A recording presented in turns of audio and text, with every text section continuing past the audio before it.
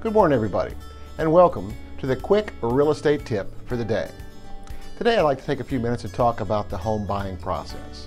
Specifically, how important it is to have that pre-approval before you even start looking at houses. It's sometimes surprising to me that a lot of folks don't understand how important it is to have that pre-approval before they even start looking at houses. Now, I can understand if you've never bought a house before, you might think it's as easy as getting credit at a department store or even buying a car. In both of those scenarios, you just fill out a credit application, and in a matter of minutes, maybe a car will take a little bit longer, but in a very short period of time, you have the approval and you move forward with the purchase. A home mortgage is not quite that easy.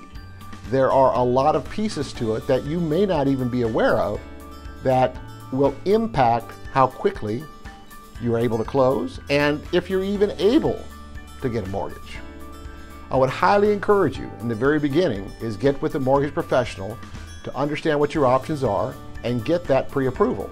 Once you have that pre-approval in place, you'll be able to place an offer on a house that you know that you can afford, and that pre-approval is going to give you a great deal of credibility.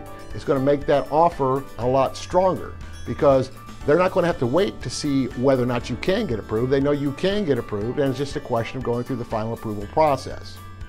Now, one other thing I do like to mention before we wrap this up on mortgages and pre-approvals is the availability of Keller Mortgage. If you chose to use me as your agent, I can get you with a Keller Mortgage representative who can get you qualified at a competitive rate, and get this, zero out your closing costs.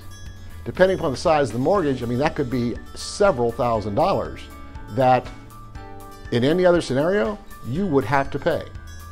Anyway, that's all I have for you today, and I hope you all have a great day.